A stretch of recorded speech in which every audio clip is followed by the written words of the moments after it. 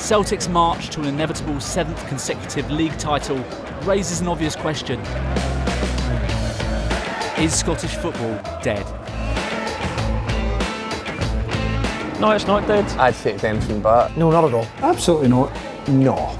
No, because we're St Mirren supporters. As long as this place is still going, then hey, Scottish football's not dead. I've been going to Scottish football since the 1970s, and if there's one thing that's been consistent is that there's always been a narrative that Scottish football is in crisis.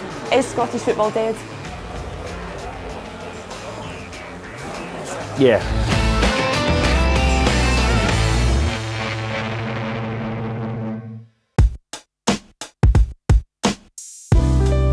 Yes, it's impressive what Celtic are doing, and fair enough to them. They've deserved it, they've been the best team, but unless you come up and experience that, it's quite hard to understand just how good Scottish football can actually be. Fans have become very quickly used to seeing this team sweep all before them. You know, Celtic have earned the right. They are ahead of everybody at this moment in time, but that won't be forever. They can spend more money and they can attract better players because of the crowds and the finances they have behind them. Aberdeen can't go for the title purely because of the monetary difference. Obviously when you play against Celtic, everybody realises it is the toughest match in the league. But in England, it's like when teams go to play Man City, they know it's going to be the toughest game in the league, but there's no game that you're going to go into when you think we can't win this game. You go in playing the way that you know you can play, and as we've shown this season, we've actually had a couple of good results against them. When Aberdeen play Celtic, my expectation at the moment is we'll get pumped. Every game's extremely competitive, and we've played them 4 times. We've taken them right to the last minute. We're beating them 1-0, and we drew 0-0 with 10 men very recently. So no match is ever a foregone conclusion. I'm sure Celtic and Brendan would be the first to tell you that. You know, coming away from Celtic with a point is a great thing. If we play well and Celtic play badly, we can maybe get a good result, get a draw. But just that little bit more drive, or that little bit more, that's all it takes. It's just for a couple of teams to go, no, who do you think you are? You know, and go for it, and it would be a different game.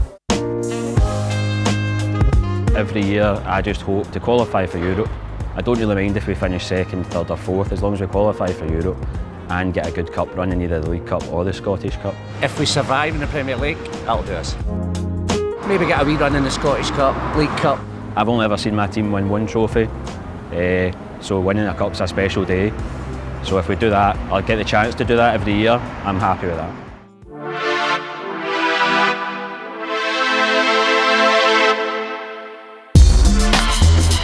It struck me the other day that it is kind of tragic that we're now 32 years since somebody outside of the Old Firm won the title. With the absolutely anomalous but wonderful exception of Leicester a few years ago, you can go back and look at there's only been a handful of clubs won the English Premiership as well. Nobody's won a top flight title outside Rangers and Celtic since what, 83 or whatever it is, so those fans are still going to games, they're still really passionate about it, still love their clubs, they still want the clubs to succeed. You look at any league around the world, there's always that one club. There seems to be, like in Spain you've got the El Clasico, in Germany you've got Bayern Munich. Everybody says that Celtic, it's easy for them like that, but you look at the Celtic fans and you look at the way they celebrate when they do win the league. Obviously it's not as straightforward as people think. Everybody goes on about, you know, Celtic sitting at the top and Rangers sitting at the top and things, because everybody else is scared for the relegation when they shouldn't. They should open up and really try and go for it, because when they do, they have beaten them. Everybody respects what Celtic have done, and obviously the circumstances they've done it in. It's like, especially last season going undefeated, it is a really special achievement, but no point do you have to bow down to them or anything. It's just about going out and proving that you deserve to be there. There's been so many things that have happened in Scottish football over the last few seasons that have been good. You know, teams like Kilmarnock, like St Mirren, Inverness, Ross County all winning major trophies, and I think that was really good. So I think there's still a lot of good stuff going on. Motherwell reaching 2 cup finals this season has been brilliant for them. There's still plenty of competition, there's still plenty to be positive about. There's more to a league than just who wins it at times. It always annoys when people talk down Scottish football, but I think it mainly happens because we're next door to England and there's this big fancy league with all the money, but it's not got any of the passion that you get here.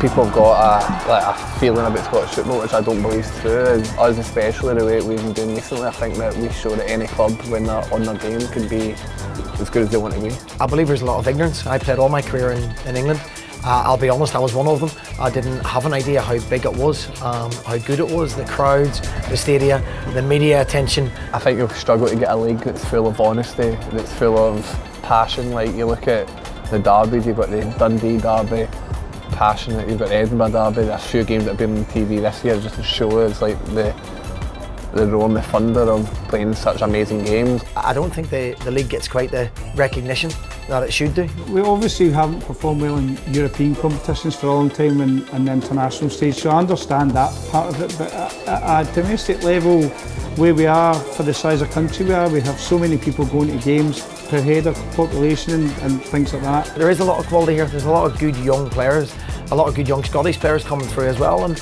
it's maybe about time people started singing the praises of it instead of finding fault. Players and fans still seem connected, you can still have a bit of a laugh between each other, a bit of banter. You wouldn't believe the banter and the atmosphere of the away games. It's girlish humour, people berate their own club and berate each other.